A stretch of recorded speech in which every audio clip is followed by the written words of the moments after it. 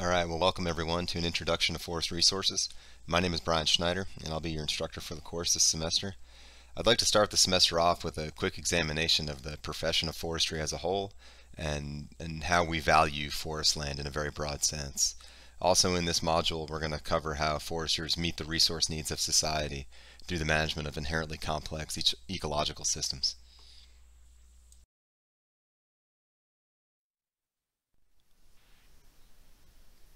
What's displayed here is a healthy yellow poplar, roughly 65 years in age, growing in a rich cove natural community in western North Carolina. To begin our examination of the value of forest land, this is a good tree to utilize, but you could easily choose another.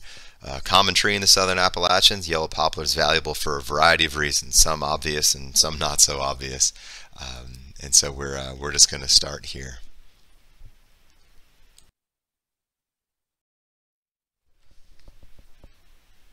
When people think of the value of trees, it's common to associate trees with some amount of financial value.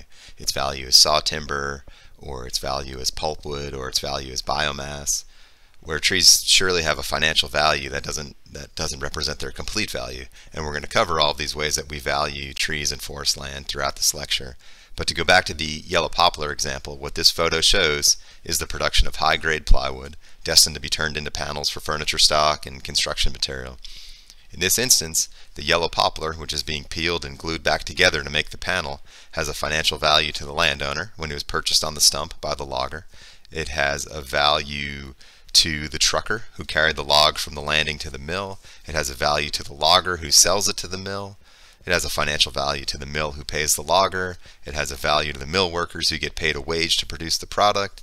And it has a value to the retailer who buys the plywood from the mill to sell to consumers. But again, the value of trees certainly doesn't stop there.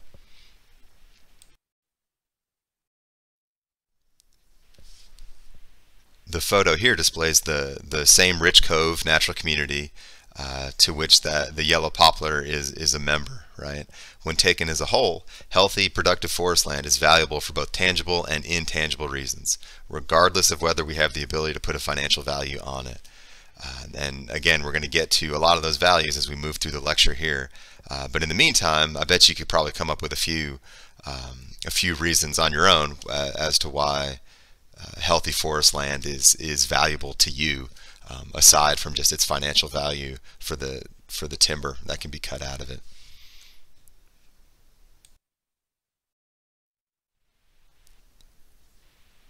Just to get you thinking a little more, here's a photo taken during a timber harvest on an area of private forest land in western North Carolina.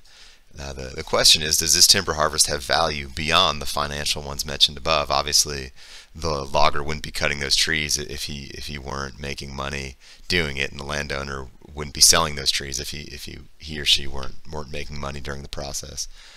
But is all timber harvesting an ecologically negative thing, or can we achieve some positive ecological impact through harvesting while also realizing the positive financial benefits?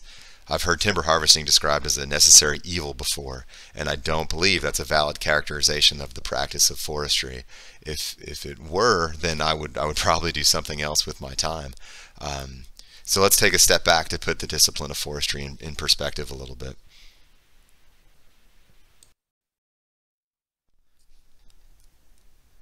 As the name would imply, a forest ecosystem is one in which the predominant vegetation is trees, right? An ecosystem, by definition, contains both biotic, or living components, and abiotic, non-living components, which comprise the physical environment. Two key points to keep in mind here. First, even though trees are generally the most obvious components of these systems, they comprise just a fraction of the total biodiversity that's there. Second, forest ecosystems are inherently dynamic. They're always changing, regardless of whether or not we directly interact with them. As foresters, if we're tasked with managing the trees, by extension, we are having an impact on the entire system, and hopefully a positive impact. It's kind of sobering to recognize that forest ecosystems comprise just 30% of the world's land surface, especially as we begin to discuss the ecological importance of healthy forest land.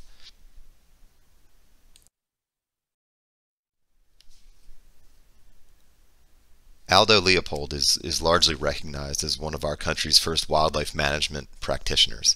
In addition, he was a formerly trained forester and ecologist. I'll let you go ahead and read the quote for yourself taken from his work, A Sand County Almanac. In my opinion, understanding his definition of a natural community, one in which humans are an equal member, is an important first step towards understanding the discipline of forestry. It's a recognition that as biological organisms we rely on our natural environment to survive, but we must utilize those resources in a sustainable way.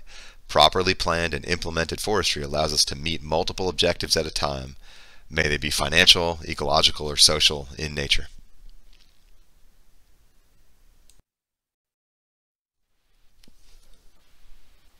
Forestry mimics natural disturbance. It uses natural processes as a model to guide management and forest manipulation practices. The image here is of one of the most common forms of natural disturbance in the southern Appalachians, a relatively small-scale wind throw or blowdown event. Based on the site characteristics, the spatial extent of the opening created by the disturbance, and the type of vegetation present prior to the disturbance, we can reasonably predict what tree species will become established next. We can also reasonably predict how such an event will affect other ecological components, like wildlife habitat. We can make these predictions through an understanding of ecology, the study of forest ecosystems. Forestry takes ecology one step further by applying those principles to an achievable management goal. We can make a hole in the canopy just like this if what results is of value to us. We just utilize a chainsaw instead of waiting on the wind to do it for us.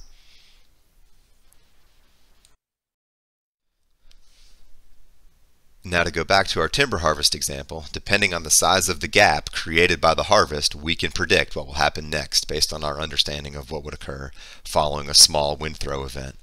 In this instance, the understory white pine that is already present will likely grow to fill in the gap, and any shade-tolerant species already present below the main canopy, red maple for instance, will likely be supported as well. The landowner and logger will make money on the trees harvested, and hopefully the ecological result is what the landowner and forester planned on. There are a variety of ways and patterns to harvest trees to support particular tree species and wildlife habitat components, and we're going to get to all that later in the semester. For the time being, it's just important to recognize that forestry is applied ecology. We utilize ecological principles to tailor our management towards meeting our management objectives.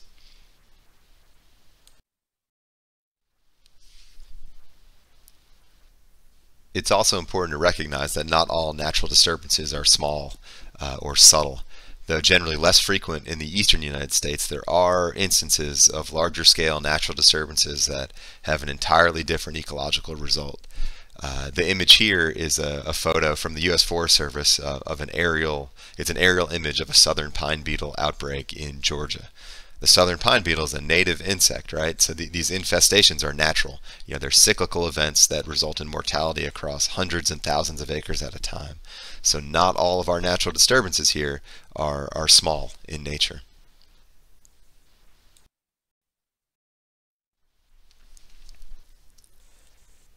Here's a portion of a 7-acre clearcut at DuPont State Forest just outside Brevard in western North Carolina.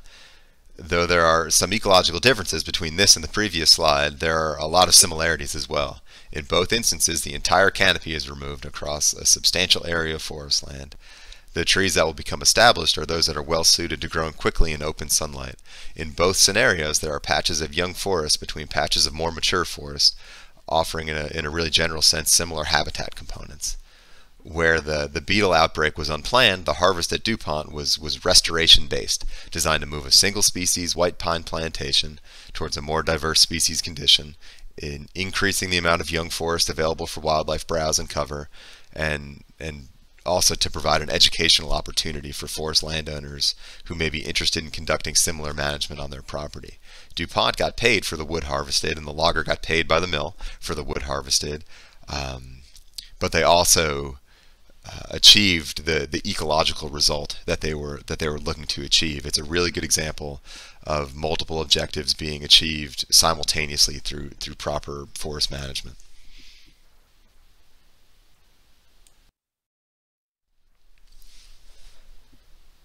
This slide here provides the best definition of forestry that I have. As foresters, we recognize that forest resources are renewable, but they cease to be if exploited in an unsustainable manner. And And we're going to get into sort of what society demands of these resources shortly.